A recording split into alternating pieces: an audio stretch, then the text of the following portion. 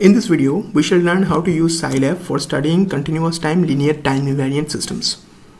So to define a transfer function, you need to first define the transfer function variable s as the polynomial variable in Scilab. And this is how you do it. After defining the transfer function variable s, you can define your continuous time transfer function using the syslin function. Here C stands for a continuous time system, and then you would write down the numerator of the transfer function, and then you would write down the denominator of the transfer function. And this way you can define a transfer function of this form. Also, if the transfer function is given in zero pole gain form, you can also implement that in this way. You would have to first write down the numerator polynomial in the factorized form, and then you would have to write down the denominator polynomial in the factorized form.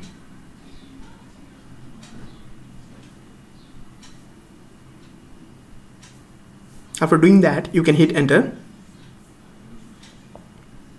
and you would see that Scilab has expanded everything and has returned you the transfer function that you desired. With that, now let us see how we can find out the transient response of a system. So first, we need to define time as a linear space. Say we want up to 10 seconds, and imagine we want to find out the impulse response of the system you just defined.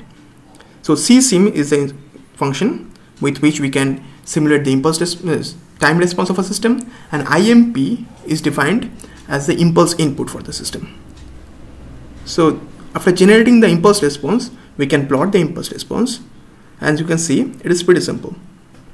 We can also label the graph properly.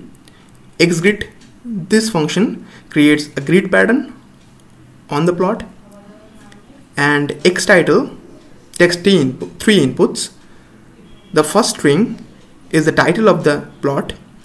The second string is the title of the x-axis of the plot, and the third one is the title of the vertical axis of the plot. So this way now we have a grid and proper axis labels in our impulse response plot.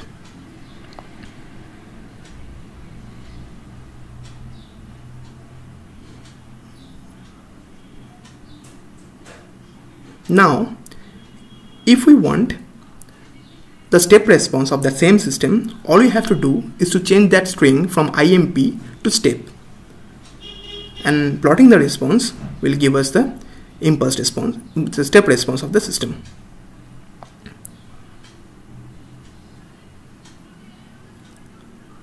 Now let us do a cool program with this. Let us simulate the transient response of all second order systems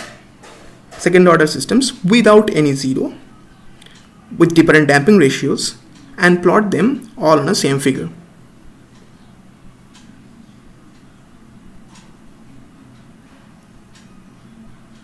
So let us start by writing a for loop.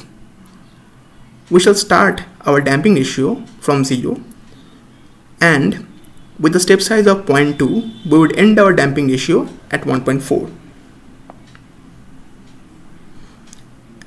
And within that for loop, we would define transfer functions using the variable zeta. The numerator would be 1. We are considering undamped natural frequency of 1 radian per second. And the denominator to be s square plus 2 zeta s plus 1.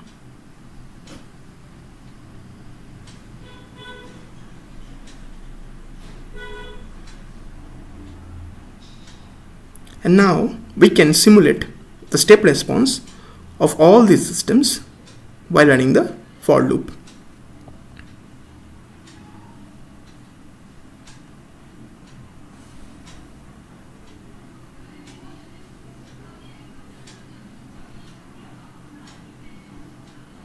And we can then plot these responses. So the loop will run through all these values of theta and plot the responses. So here we have a plot of all the transient responses for second order and different second order systems with different damping ratios.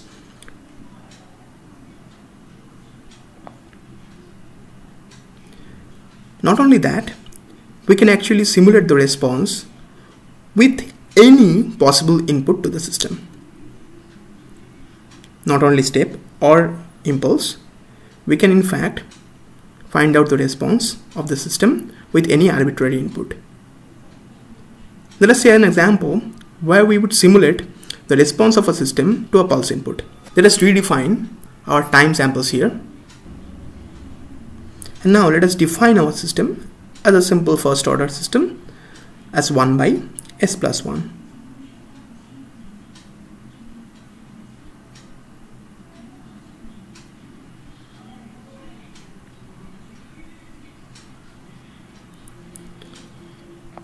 Now we can define our pulse input using the built-in Scilab function square wave.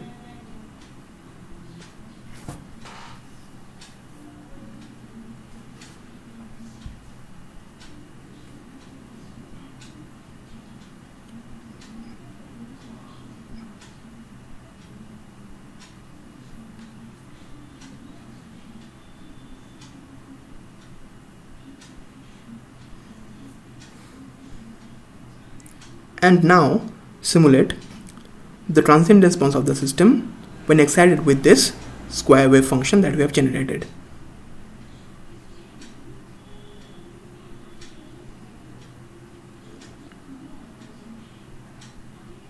With this, now we can plot the transient response along with the input. So as you can see,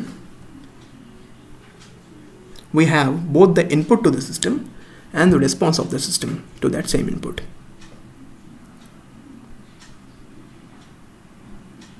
For another example, we can, for example, simulate the transient response of the system when excited with the sinusoidal input. So all we have to do is to change the input to sin t.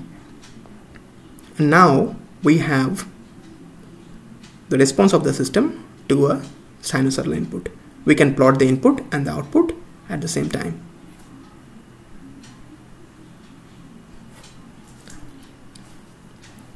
In the next video, we shall see how to use state space models and simulate their transient responses.